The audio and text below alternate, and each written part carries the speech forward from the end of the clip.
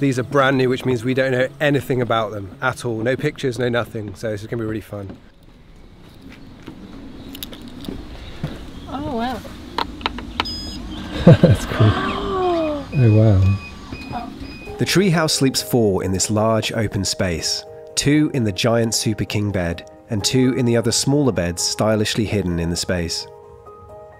The interior walls are expertly fitted plywood, creating a seamless, natural look from the inside out. The bed linen is soft and high quality, and the bed is incredibly comfortable. The main area is simple, with light pouring in from every direction and views of the woodlands and wetlands from each window. When you're staying in these spaces, they all have something different, and the thing that this place has really got right is making you feel like there is no one for miles. Even though there are people close by, you can't see anyone forever, and it's a really, really, really well thought out thing. The whole feel of this treehouse seems to be about placing you in nature in a way that feels effortless, natural, and organic. And it's exactly that that leads us to my favourite part of this treehouse. Oh my god! The outdoor cooking and dining area. This high-end outdoor kitchen forces you, quite willingly, to spend a large portion of your time outdoors. It's spacious, fully featured, and has an overhead heater for those cooler evenings. The crockery and kitchen accessories are nicely designed and in keeping with the rest of the kitchen space. Also on the deck is a stunning contemporary fire pit which helps to zone the deck space, giving you somewhere to relax outside of the covered area. And just hidden beyond the kitchen is a luxurious rustic roll-top bath. The bath is perfectly placed and manages to be both a centerpiece and invisible at the same time, framed beautifully by the surrounding woodlands.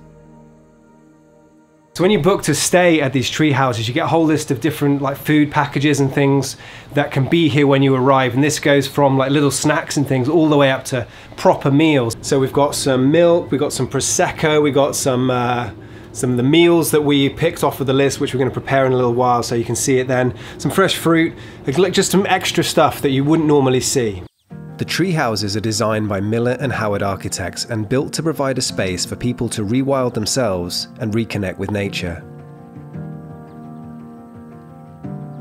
The L-shaped design feels perfect for its setting, with half of the space indoors and the other half outdoors. The treehouse almost feels like it's secondary to the towering woodland around it, which is in keeping with the intention of the space, to be less an object to be admired and more a vessel for an experience. But that doesn't mean that it's not a totally beautiful thing. Its straight lines and natural colours sit modestly over the woodland below. And at this time of year, the woodland floor is covered in flowers, along with the herbs and flowers on the deck. Inside the treehouse, you can sit and watch the woodland slowly sway around you, and maybe allow time to pass at the pace that it's supposed to.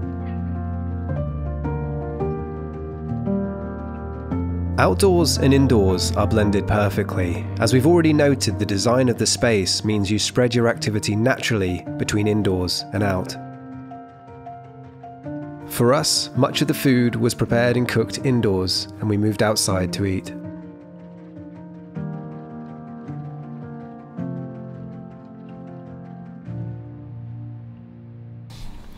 So the light's starting to fade here at the treehouse.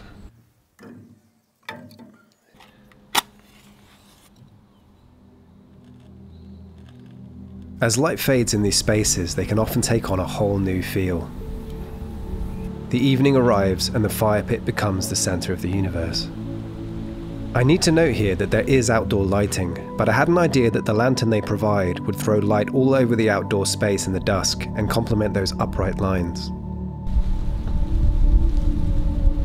If the intention is to forget the day-to-day, nothing does that quite like a hot outdoor bath on a cool night on the deck of a treehouse. The rest of the world just fades away with the daylight, and it's just you and the surrounding trees.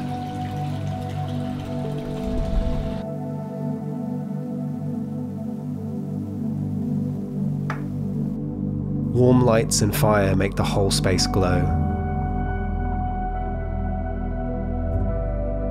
And outside the door, on the wooden walkway, is beautifully lit, which casts a subtle light out onto the woodland floor around you.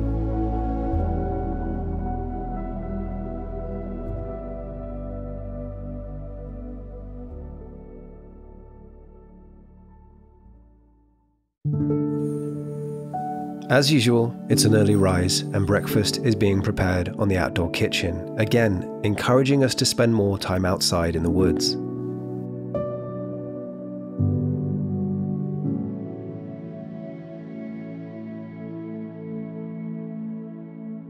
The only thing left to do is get coffee from the machine.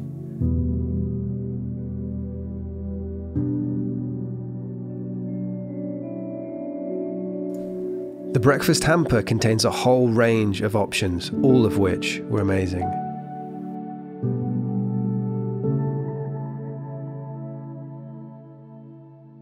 So it is the next morning here at the Treehouse, and I want to go through some of the kind of really interesting but kind of tiny features of this space. The first thing I want to talk about is the door lock. So you get a little key fob and you can beep it on the thing and it opens the door, but from the inside there's a little button which locks the door. I'm told the normal way of doing it is that you get a little app and you can beep it with your phone. That's not how it happened for us, but the tree houses aren't actually open yet, so that may be how it goes. The next thing I thought was really interesting is this bin right next to me. Obviously anyone can get one of these bins, but it's automatic, so when you walk up to it, it flips open by itself, or when you press the button, it opens and you press a button to close. I'm not sure whether I personally need one of these kind of bins, but it is definitely a really nice novelty to have when you're in a place like this. Lots of places have nice speakers, Bluetooth speakers and things that you can connect to play music, podcasts. But what I really like about the one here is how it's got the music services built in, so you just have to pick the podcast you want to listen to and you can listen to it. Something else that's really helped us out and is very, very specific is that the little USB chargers next to the beds, the ones in the walls,